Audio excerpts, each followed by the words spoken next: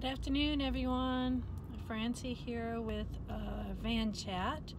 Today is Wednesday, so this is my first one for this week, and kind of update you what's going on and talk a little bit about this teen retreat that I went on this weekend. After my Florida trip, I went with our teens on a retreat, and it's always nice. We kind of go out to a place and you just kind of hang out for a couple of days, and it's nice, it's peaceful. But I wanted to talk about the theme because it was it's a theme to how we should be living our lives and what I strive to do, and I think a lot of you strive to do as well. So I was excited about that and just what's going on. I have found somebody to stay with during the week, and so I'm not driving back and forth as much. Originally I was going to try and stay in my van, and so I asked around, tried to find places to park that were safe, but everyone just kept telling me the area is not safe and you can't park at this Walmart because of this or that. I would talk to churches about parking in their parking lots, and one had several things happen in their parking lot, from a van catching on fire to a dead body being found in a car. So I knew that was out. And then the other one was saying there's just too much traffic, people walking back and forth from the apartment complexes, and they didn't feel it was safe to park there. And so, I thought, good night. Is it just this whole area that I'm in not a safe place? Or do we just go ahead and take chances? I don't know. It's, when I travel, if I stop at a Walmart and spend the night, how am I going to know that that Walmart in that particular area is safe? I don't know that area at all. So, yeah, anyway. But we have had, I know in a city that I live near, there's been a shooting in a Walmart parking lot. So, you kind of have to be wise and just see where God leads you. And for now, God has given someone to me, and I'm staying, this is the first week. So just basically 3 nights. So today I'm heading home. I spent Monday night and Tuesday night at their house, and it's mom and one of my students. And she's single, and I think really just needs a friend, and her daughter needs friends, and I think that God's just put us together for a reason. And they could probably help me out, and I hope I can help them out just by being there and so forth. So we'll see. I do concern myself with my daughter because she's home, and so I may worry about her more than she worries about being by herself. But she is almost an adult, but still, it's scary. It just gives you something to worry about, I suppose. But I do try to just give it to God and let God protect her and me. And but I will say, not driving back and forth the last couple of days, I don't feel as worn out. I can't say I'm just not tired. I mean, I think I get tired, but I don't feel as worn out. I think because I'm not having to make the drive and be in a car for 2 hours a day. So who knows? We'll see if it works out. It may be something that doesn't work out and I just have to drive every day, or it could work out. So I know the little dog that they have, he doesn't like me yet, which is weird because I like animals, but he's a little protective and doesn't really like me, so it makes me feel sad. But the one cool thing is, in their backyard they put out birdseed and stuff, and yesterday I saw a deer come up, and he didn't come up and eat, but they said that the deer come up a lot and just eat right off of their patio area. So that's really exciting, and there's just tons of birds to watch, so I'm enjoying that. I got to watch that a little bit last night, so that's always cool. So anyway, the teen weekend was our teens do a retreat in the fall and in the spring. So I went this year. I usually had gone for a while, and then I stopped going, mostly because I don't have anyone to watch my dogs, and so my daughter goes and I stay home with the animals.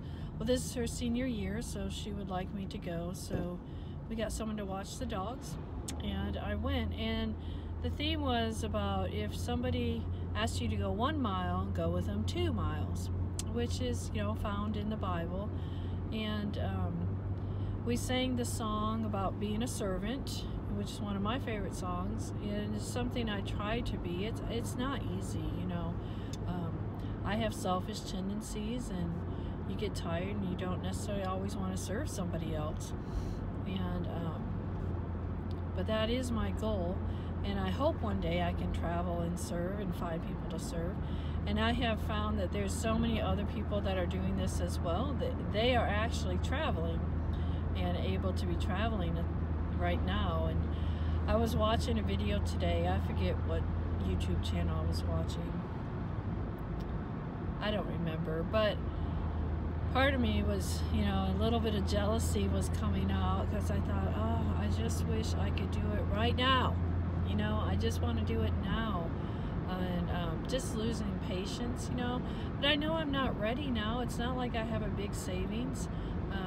I have a van, but that doesn't mean that this van's going to be able to do it. And, you know, I definitely need savings, because if the van breaks down, what would I do? So, just trying to be patient, which means I probably should get a camping trip going. I've been looking for some campgrounds for the 1st of November, but I don't know, I just haven't pinpointed one down, and just kind of wondering about what the weather's going to be like. I don't know how cold it's going to get. Right now it's really nice, so maybe it will be nice.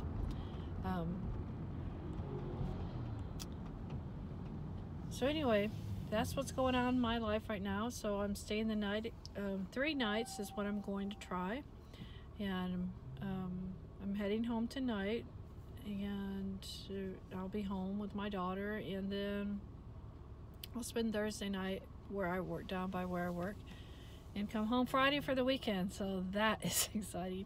I always get excited on the weekends, and just spend some time outside, I hope, because the weather should be nice, and get rid of stuff in my garage.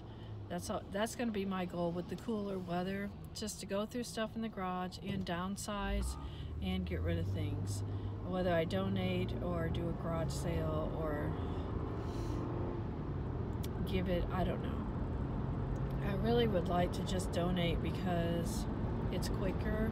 I don't have to like pile stuff up for a garage sale. So we'll see. Some of my stuff, my crafting stuff, I was going to start downsizing that and basically just work on crocheting. Keep a sewing machine, because they're always handy anyway. And my small group that I work with at the school that I teach at, I was asking them, what do you all want to do for Christmas gifts to make for people to give? And they had mentioned some bracelets or maybe some ornaments and stuff. And so I have a lot of beads, so I'm going to get that together. And I found some stretchy bracelet stuff at the Dollar Tree, so I bought some of that. So I'm going to take all my beads up there. I hope I remember next week, and then that way they can just go ahead and get started on bracelets, and we'll just get a collection of them made for them to give to people. So I'm going to get that started with my small group. And as far as sending out my cards, I've only mailed 2 so far. You'd think it would be easy, you know, it's not, and that's why I have to be purposeful. That's, you know, part of having this YouTube channel is to make me accountable for trying to serve people and keep that my focus. So I even took the cards with me on the retreat, thinking, oh, I'll write some cards there, and well, that didn't happen. I did crochet. I'm working on an Afghan for a friend, so I'm crocheting that, and I worked on that the last few nights as well. gives me something to do. Because since I'm not at my house, see, if I get home, I start cleaning, and you always find 100 things to do, you know. So, but I'm not at home, so I just don't really have anything else to do but sit and crochet. So I worked on that, and my goal is to get that done by Christmas. So hopefully I'll get that done. I'd actually like to get some more done. I've got some more yarn to use, so I'd like to get that done too, to give away to someone. I'm sure someone will come to my mind. So I just want to touch base and do a video chat today on my way home. I'll probably do another one on Friday, and try to pinpoint a camping spot for sometime in November. I really would like to go out. I think one thing that keeps me, well, first, the busyness of life. You know, when I sat there and watching another YouTuber who's already out on the road and, you know, traveling and doing what she wants, and I just sit there and think, I'm so trapped. I'm so trapped by this job, or having to have a job to pay bills. You know, even if I didn't have rent and electricity and water and all of that, I still have bills. You know, I've got my cell phone and other bills, and student loans I'll have forever and ever. So I always will have some bills, and so I feel trapped sometimes. Like, am I ever going to get out of this? How can I make income on the road and be able to make it? So yeah, I just kind of get frustrated thinking about all that. But it's a journey, and that's why I started this channel, is to kind of record this journey through its frustrations and how I figure it out. And I hope one day I can look back and think, I should have been more patient. You know, tell yourself, be more patient, because it's going to happen, but we can't see the future. So, but I do know if I have it as a goal and I think about it all the time, it's going to happen. And so, because that's what I want. Now, life might get in the way. You know, things can happen with my children. You never know what's going to happen or where you're going to be needed. Something with my family could happen. I've seen that happen to YouTubers, and they have to kind of pause their life for a little bit. But that's okay. That happens, and we can do that, pause our life, and then we get back to our life on the road. So anyway, I'm gonna let you go. It's 12 minutes, almost 13 minutes so far. It's amazing because I'm driving,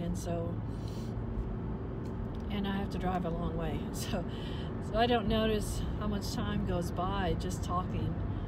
But it helps me stay awake, and like I said, I don't feel as tired since I haven't been driving it every single day. And because typically I'll be falling asleep while I'm driving, or, you know, almost falling asleep. I don't actually fall asleep. So maybe it's going to help me, especially the wear and tear on the van and on myself. So I'll let you all go.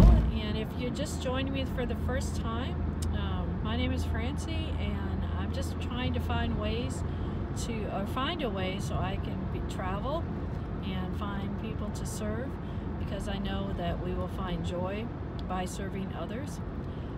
So to all my subscribers, find joy through serving and be blessed.